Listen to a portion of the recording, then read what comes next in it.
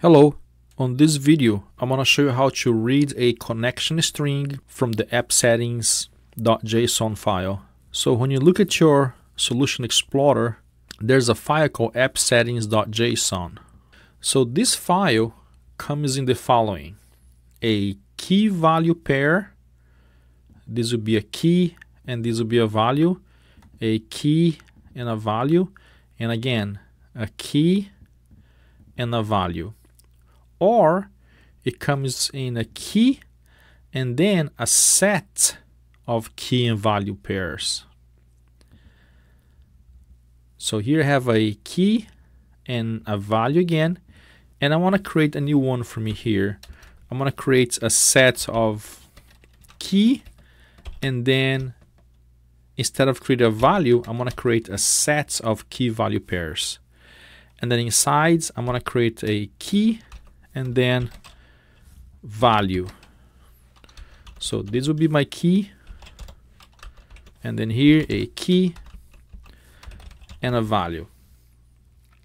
So because I'm going to use this for a connection string, my key and values are going to have a special name. So instead of being key, I'm going to put here a connection strings, and then the key for the key value pair here is going to be a connection string, and then for the value it will be a connection string that I copy and paste from a previous project.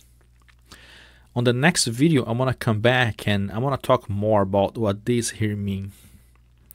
But for now, all I care is that I have a key value pair here, and then this key is very important for us. So either copy this thing or memorize it.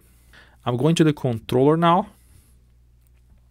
and right here I just want to read the value from the app settings.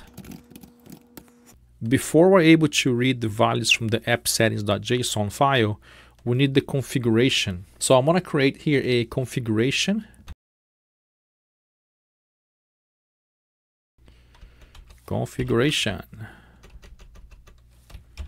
I have a red squiggly here, and for that I'm going to hover over the mouse and then show potential fixes, and I'm going to click on using Microsoft.extension.configuration. Now I have the configuration here. Good. My next step is to inject the configuration right here. So config, and then the same way you did with the logger, we're gonna do with the configuration equals config. All right, so at this point I am good to go, and now I can read from the appsettings.json file. So for that I'm gonna create a variable connection string equals the configuration dot get connection string, and then the name of the key that you set on your app settings. So this value here exactly. So I'm gonna copy this and then I'm gonna paste right here. At this point I'm reading the connection string from the appsettings.json file, but I don't really need it for this video. I am gonna need it for the next video. So to test it, I'm gonna put a stopper right here, and then I'm gonna run the debugger. So start debugging, just to see if the value that I have on the connection string variable is actually the value coming from the appsettings.json file. So if I look right here on the bottom left of my screen, I have here the autos.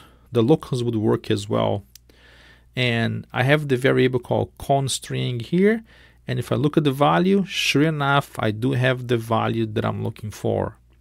You can also hover over the connection string variable, and then you see the value. Now I'm going to show you here what would be if I made a mistake right here. So I'm going to put a couple of letters right here, and purposely make a mistake, I'm gonna run the debugger again, run, start debugging. And then if you look at the same place, the connection string now is null, and the same thing right here on the bottom, null. So that's all for this video. Thanks for watching. This is easy and you can do it.